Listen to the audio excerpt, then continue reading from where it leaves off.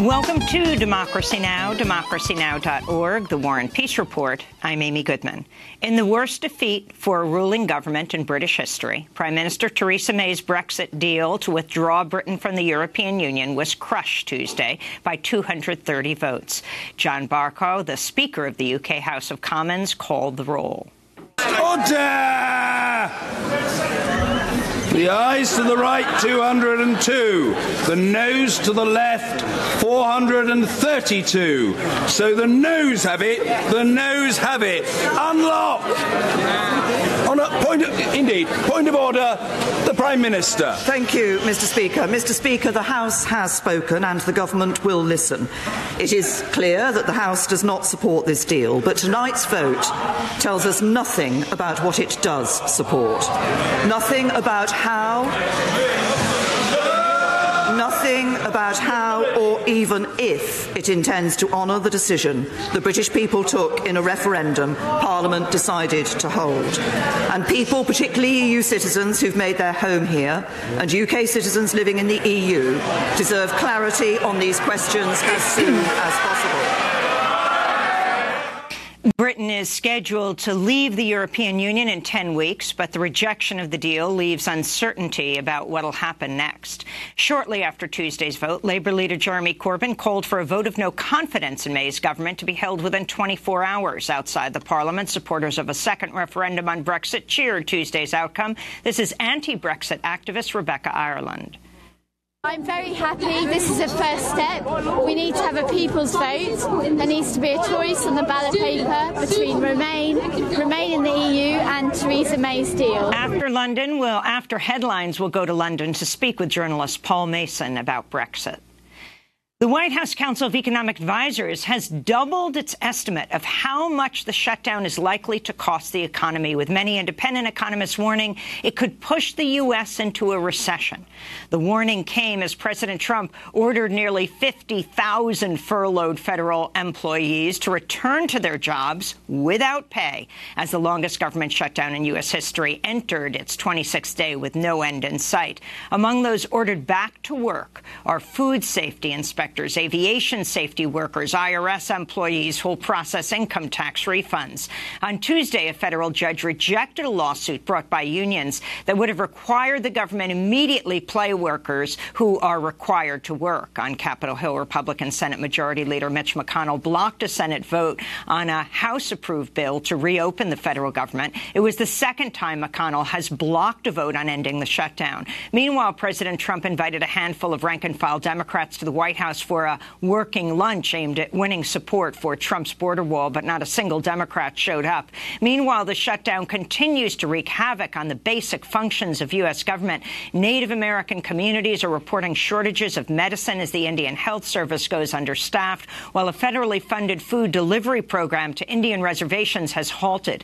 Immigration courts have seen 20,000 cases per week added to an already record-high backlog, and the Transportation Security Administration says a man with a loaded pistol passed through airport security at Atlanta International Airport.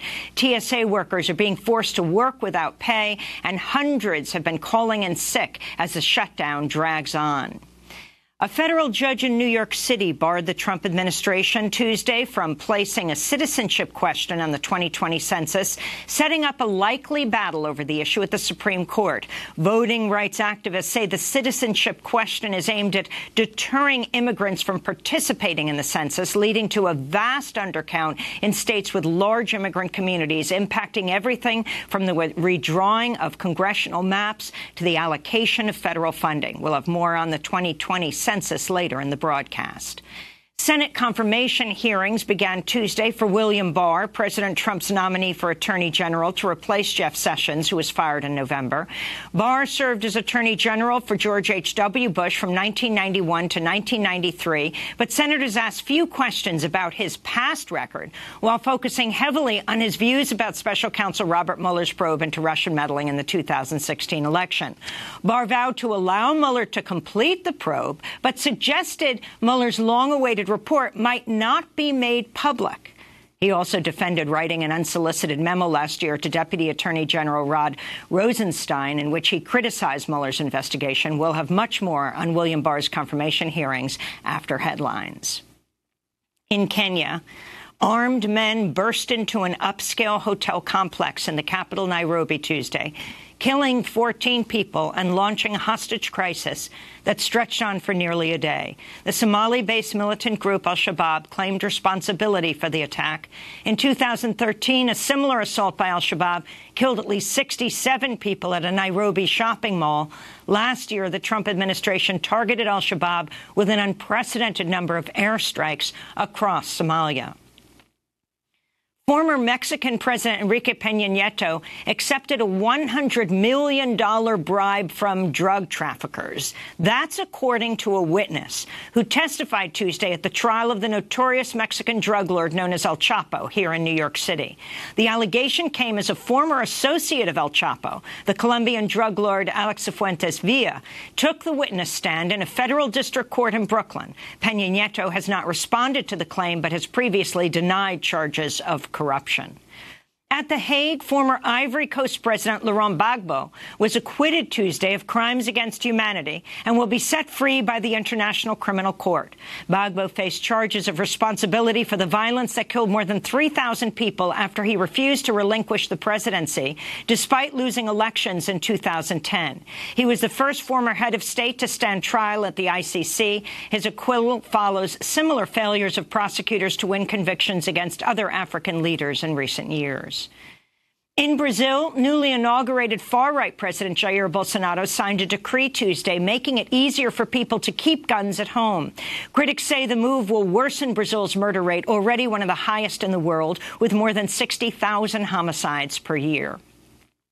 The World Food Programme has cut aid to Palestinians in the Israeli-occupied West Bank and Gaza, citing a critical lack of funds. The WFP said this week more than 25,000 Palestinians will no longer receive aid. A further 165,000 Palestinians will see their food aid slashed by 20%. Last year, the Trump administration eliminated more than $500 million aid to the Palestinians. Aid groups are warning further planned cuts threaten new projects, including a playground for Gaza children and new infrastructure to provide clean water to Gaza homes. The House of Representatives voted 424-1 Tuesday to condemn white nationalism and white supremacy in a rebuke to Iowa Republican Congressmember Steve King. The vote came after King told the New York Times in an interview published last week, "White nationalist, white supremacist, Western civilization, how did that language become offensive?" he asked. Tuesday's vote was not a formal censure of Steve King, who's made similar remarks throughout his 16-year career in Congress. Elsewhere on Capitol Hill, Democratic Socialist Congressmember Alexandria Ocasio-Cortez said Tuesday it's time for Democrats to embrace a marginal tax rate of 70% on the wealthiest earners. Ocasio-Cortez says revenue from shifting the tax burden onto those who can most afford to pay could fund progressive legislation like universal health care or a Green New Deal. Speaking to the Hill Tuesday, Ocasio-Cortez cited new polling data showing a majority of Americans support the idea.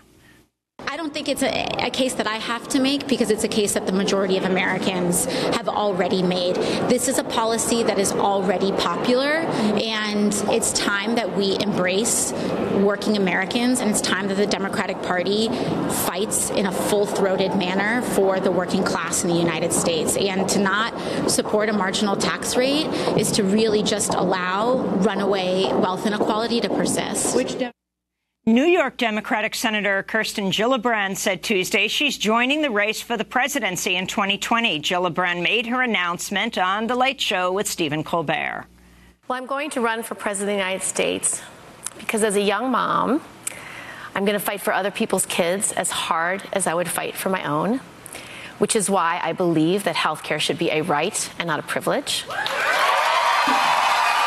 Senator Gillibrand's aides say she'll run on a platform supporting a Medicare for All health care plan. She's also pledged to fight for universal paid family leave and publicly funded federal elections. She was appointed as New York's junior senator in 2009 after Hillary Clinton left the post to become Secretary of State.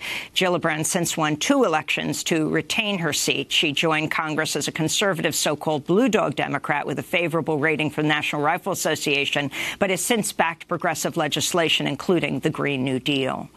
In Russia, LGBTQ activists are warning of a new crackdown on gays and lesbians, with at least 40 people arrested in December and reports of 2 people who were tortured to death. Chechen officials have denied the reports, which are based on interviews of victims by the Associated Press and other outlets. In 2017, human rights groups said as many as 100 people, mainly gay young men, were swept up by police and tortured in what was labeled a gay pogrom carried out by Chechen officials. Second Lady of the United States Karen Pence is working at a Virginia private school that explicitly bans LGBTQ workers and students. Pence started work this week at the Emmanuel Christian School in the Washington, D.C. suburbs, where an employment application requires job applicants to pledge not to engage in homosexual activity or to violate the, quote, unique roles of male and female, unquote. The application also advises women that, quote, a wife is commanded to submit to her husband as the church submits to Christ, unquote. And New York State lawmakers have approved a pair of bills aimed at protecting the LGBTQ community. One bill bans licensed mental health professionals from participating in so-called conversion therapy, a pseudoscientific practice that seeks to coerce queer youth into renouncing their sexuality. A second bill expands hate crimes to include attacks motivated by gender identity or expression. David Kilnick, president of the LGBT Network, said, quote, banning the harmful practice of conversion therapy will save lives. New York has sent an important message to the rest of the nation today that no matter who sits in the White House, progress in the fight for equality and justice will move forward, unquote. But some trans advocates are objecting to New York's expansion of the definition of hate crimes. Chase Strangio of the ACLU argues hate crimes laws disproportionately target communities of color and could even be used to enhance sentences for trans and queer people convicted of what the FBI calls anti-heterosexual hate crimes. And those are some of the headlines. This is Democracy Now!, democracynow.org, The War and Peace Report. I'm Amy Goodman. We begin